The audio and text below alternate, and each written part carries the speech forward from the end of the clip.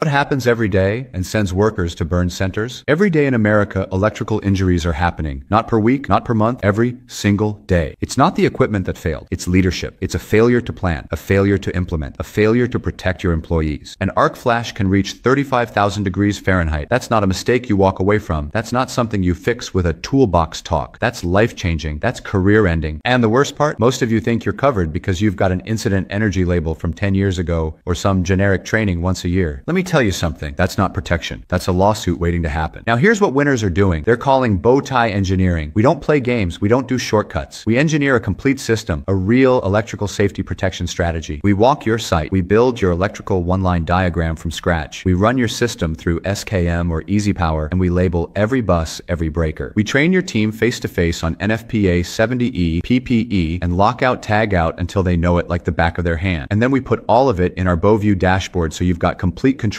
Listen, if your team has ever had an arc flash and lived to talk about it, they were lucky. Luck isn't a strategy. Leadership is. Send me a direct message right now before your plant becomes the next statistic.